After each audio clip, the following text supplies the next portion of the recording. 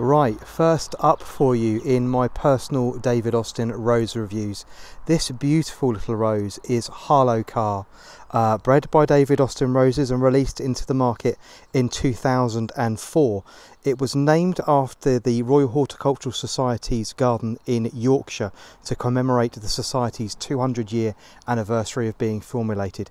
It is an absolutely stunning little rose, reaching around 3 to 3.5 feet high. This particular plant was actually the winner of the Feature My Rose from David Austin Roses last year. This particular plant actually features in their 2021 catalogue. It's the picture used for the actual variety in the handbook this year. It's a lovely little rose producing wonderful true pink flowers. They're around 3 inches across, 2.5 to 3 inches across. They're born in clusters, you can see. Please excuse the green fly and the white fly. I'm turning a blind eye to those each year and hoping that the ladybirds deal with those, but you can see clusters of around 10, sometimes 12 flowers all over the plant. A really attractive plant reaching around 3 feet high, 3 feet across. The fragrance on this one is really quite lovely, rich, strong, fruity, heady, lots and lots of tones of lemon and citrus coming through there. A really lovely rose for planting somewhere to a high traffic area.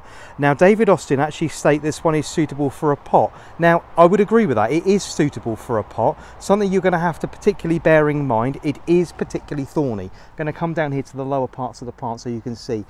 Really large backward facing barbs on this particular plant, so in my opinion, if I had small children, if I had pets, if I had only a balcony to work with, I wouldn't be putting this in a pot. If I had somewhere that I didn't have to brush past it, yes of course I would do, and because of its size it would be suitable for placing in a pot, but just be very aware of those barbs.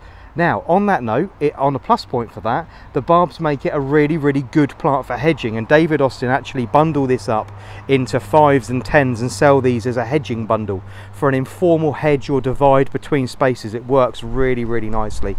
So this is Harlow carr from David Austin Roses, a small shrub rose reaching just over 3 feet. Really lovely little rose and a really good place to start. On our rose reviews this year. No requests for this one as of yet, but here's the video. If there is any of the David Austin roses you would like me to film a review of and give you my personal opinions of my collection here from North Lodge, please do just drop me a comment, and if I have the rose, of course I will endeavour to tag you in the video. So keep those comments coming. Lots of videos coming in for you the next couple of days. So here, this is the first one. This is Harlow carr from David Austin Roses.